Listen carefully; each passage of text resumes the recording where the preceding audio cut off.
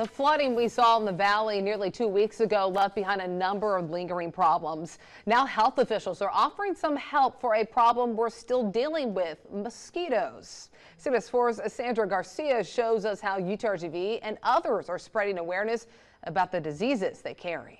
Right now we are in Mercedes, where Hidalgo health officials have teamed up with Precinct 1 and Precinct 3, as well as UTRGV's medical center, to provide the community with information about Zika and illness prevention.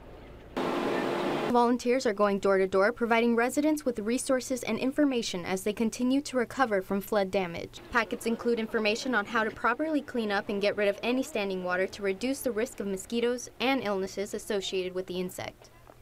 Assistant Chief of Precinct 1, Pepe Cabeza de Vaca, says their goal is to work effectively with other agencies to spread awareness on preventative measures.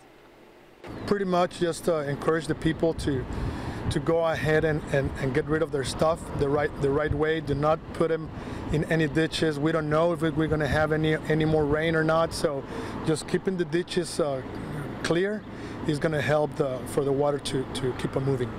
Officials also encourage county residents to call and report any illegal dumping at 956-447-3775. Volunteers have already visited over 500 homes. Efforts will continue as long as they are needed. In Mercedes, with complete valley coverage, Sandra Garcia, CBS 4 at 5.